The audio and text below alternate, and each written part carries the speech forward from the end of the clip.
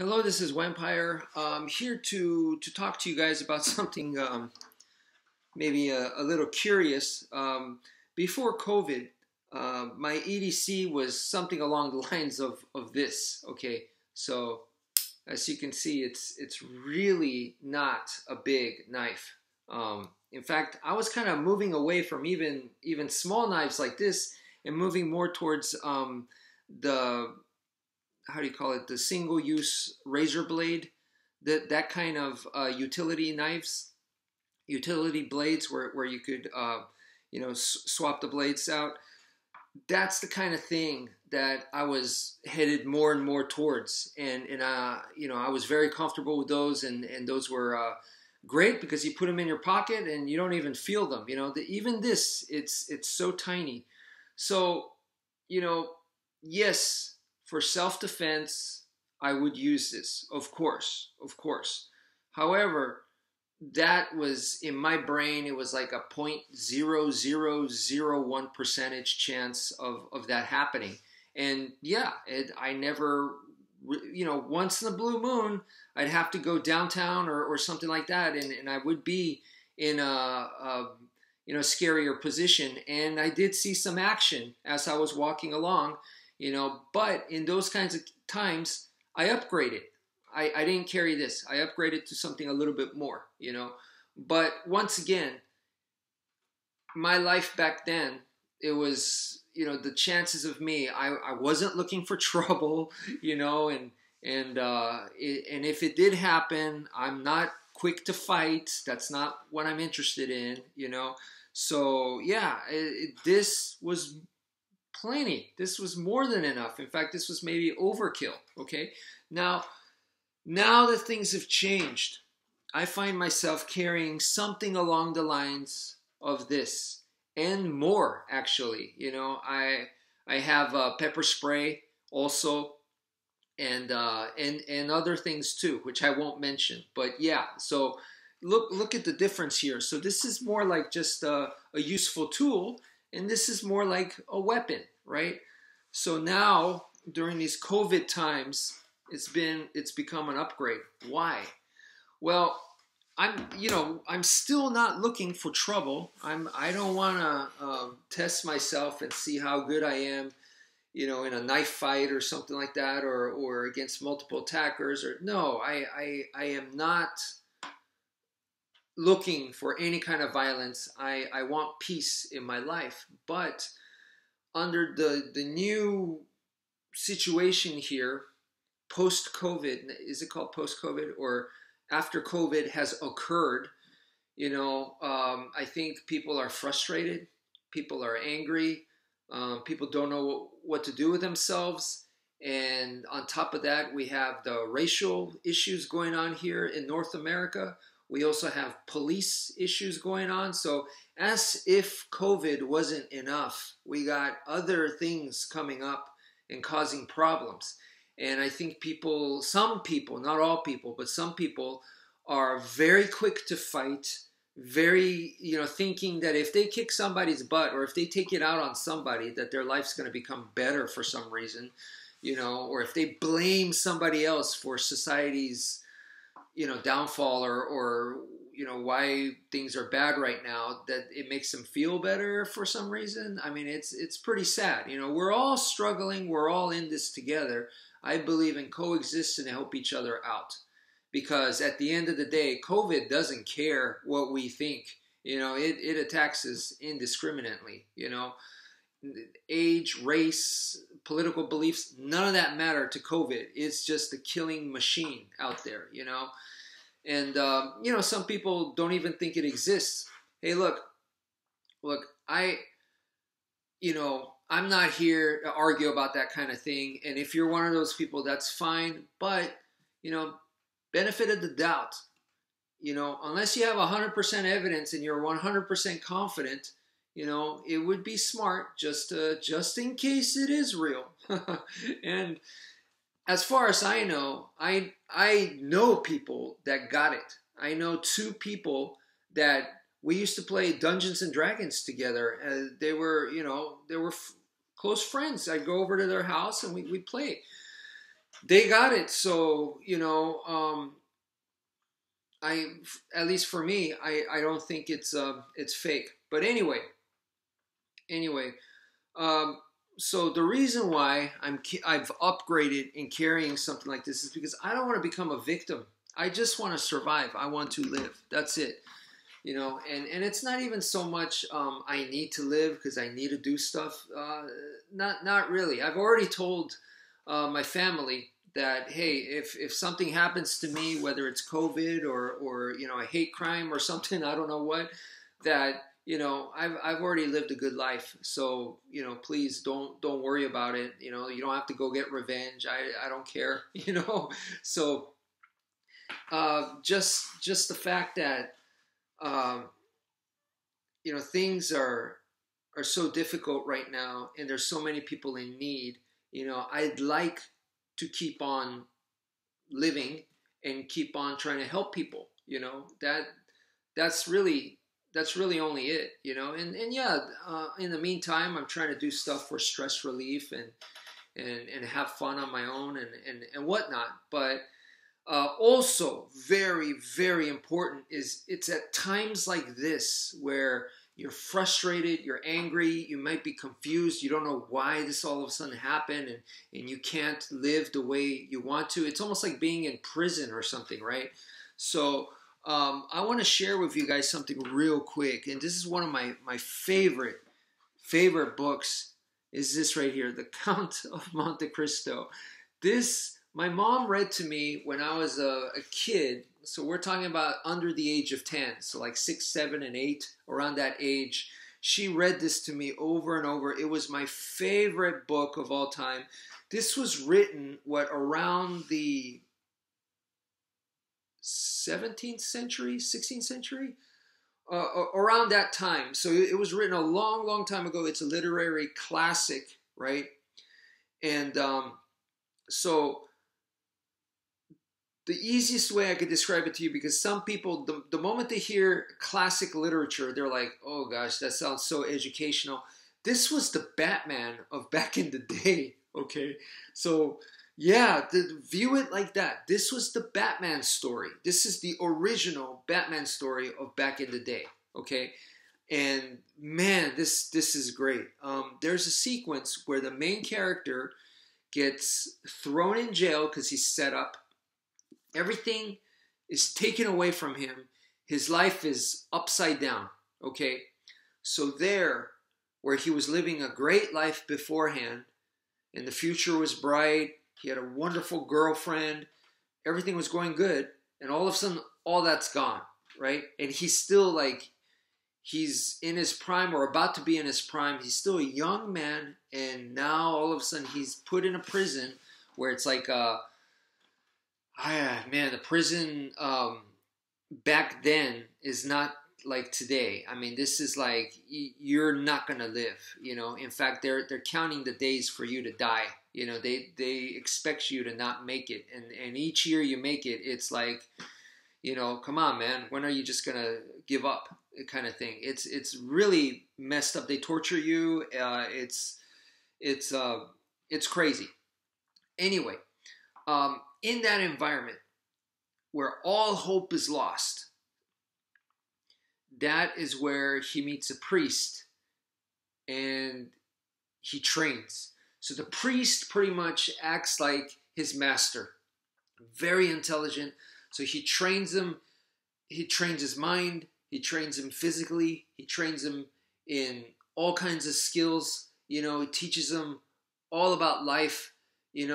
Basically life hacks, in every way, whether it's combat, self-defense, finance, just everything, how to deal with people, all that kind of stuff. He teaches them philosophy, all of that, and it is amazing.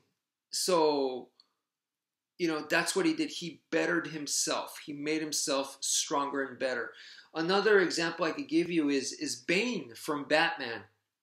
If you do some research on the story of Bane, the actual cartoon character, the comic book character of Bane, and you'll see that it's kind of similar. That this is a person that started off in prison I mean, he was born in prison, and then from there he just trained like crazy and became, the head guy there, and he just became an incredible force, this underground boss kind of thing. He developed himself, and has became one of Batman's arch enemies. Even though Batman's arch enemy you'd think is the Joker, but Bane brings completely different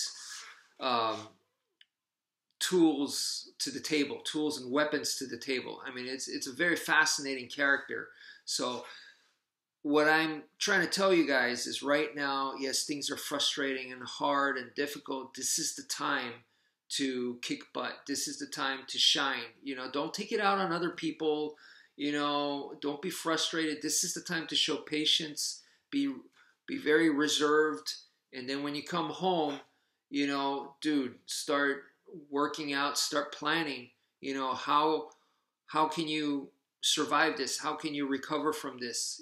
How can you make you a better human being? And it doesn't have to be just finance and fitness. It could also just be your communication skills. Can you become a better person? Or are you just going to be playing video games and buy toys and just become more and more selfish and hedonistic? Or are you going to, I understand, believe me, I do those things too. We all need to be entertained, but at the end of the day, are you going to try to help others?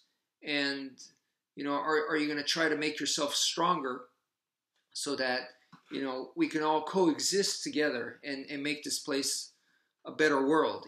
So at the end of the day, I highly recommend that you train. You start with something physical. So if you're watching my videos and training with Escrima and stuff, it's a very, very good place to start. Get a stick, or get a freaking broom, cut that in half, and take off the brush part, and start training single stick and double sticks. And the idea here is you want to train with that, and you want to start to go faster and faster, so that you're going to learn. As you do that, you're not just going to learn the techniques, but also you're going to strengthen your wrist, your forearms, and you're going to develop some cardio. So all that's a good thing. And then the other thing is, as you go faster and faster, you're going to see that it's a danger to yourself. And you want the control so that you don't hurt yourself, because that's one of the first things that people don't understand, is that when you grab a weapon, or when you try to do something that you've never really done before, you're not familiar with, the first biggest danger is that you harm yourself. And this goes on for life, because for example, when you want to accomplish a goal, right? When you want to accomplish a goal and you're headed towards that goal, the biggest threats that you gotta contend with is yourself, because you start self-defeating yourself, and you start going, man, maybe this is not worth it. Maybe I shouldn't do it. What am I doing right now? I don't even know what I'm doing right now. I should just quit. So those kinds of thoughts are the same thing as hurting yourself, and that is exactly what you don't want to do. So swinging the stick around, is going to help you get used to it and make sure that you don't hurt yourself physically, but also mentally, that you'll be comfortable doing that. And you're not going to go, what am I doing? Do I look like I'm just going crazy and I don't know what I'm doing? And then you start going, that looks stupid, I should stop. And then, so rather than thinking those way, you will be a lot more comfortable. You'll know what you're doing to a certain extent. So just keep practicing. It's very, very important. And so at the first thing I got to tell you guys is, for self-defense, the blender and the flail, just think of it as a single hand. So with one stick. Of course, it could be done with a knife. It could even be done with your hand, or even with some keys. You just have some keys, the key ring on your finger and the keys dangling right here, and you could just do that, okay? So that's the flail. Blender is two hands. just, my own definition there. So flail and blender, master those, put in a lot of repetition into those, because for self-defense, that's what's going to happen.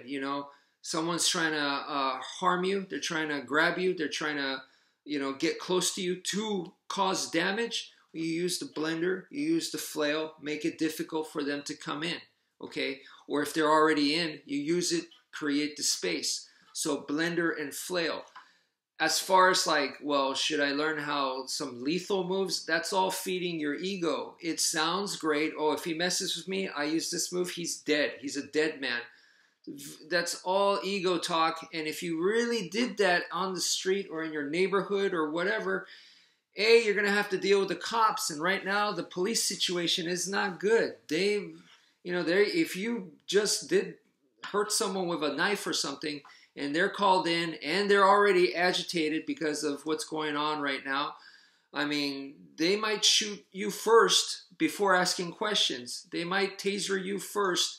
They might beat you a couple of times first, because they're scared too. They're human beings too, And in my neighborhood, there's already been some crazy people who's already threatened the police and stuff. And I'm like, great, we're not going to have protection here. What? It's just incredible stuff like that. So, you guys, we got to coexist. We have to. And at the end of the day, this is not about who's the meanest, baddest. I could take care of myself. I got guns all over my house. I don't need cops. I'm glad you're so selfish. That's really not the attitude. If it comes down to it, you're self-sufficient. That's a good thing. I'm not disagreeing with you. It's a good thing. But the attitude is very bad to act that way. That's a very insecure, very selfish, very hateful kind of attitude. So the idea of being self-sufficient is not a bad. I am not disagreeing. But attitude goes a long, long way. Very important. Conduct yourself professionally. Always, always. Very important. So, so that's why training with the sticks, I think, will really help you out. Get the agility in your the dexterity and the agility in your wrist, in the movements. Get them down so that you could do them in your sleep, and then the rest is being able to control the timing and things. So you have to control your adrenaline, you have to control your excitement, and go, okay, I'm just going to use this for self-defense. If I don't need to do it, I'm not going to do it. You have to exercise that kind of control. Oh, this guy, he's just a little confused and pissed off about something. I really don't need to fight this guy. He's already called me names, called my mother names, maybe threw something at me. That doesn't mean I gotta go show him that I am, more alpha, or that he just messed with the wrong dude, or that's all ego. So it's a scary world right now, or it can be, but it doesn't have to be. So show patience. And through that, you can show real strength. And when you come home, that's when you got to do the Rocky thing, work out, and stay focused, meditate, whatever, and be strong. Be strong for you, be strong for your family, be strong for your neighbors. Okay, so that's all I got for now. Thank you for viewing, and take care, folks.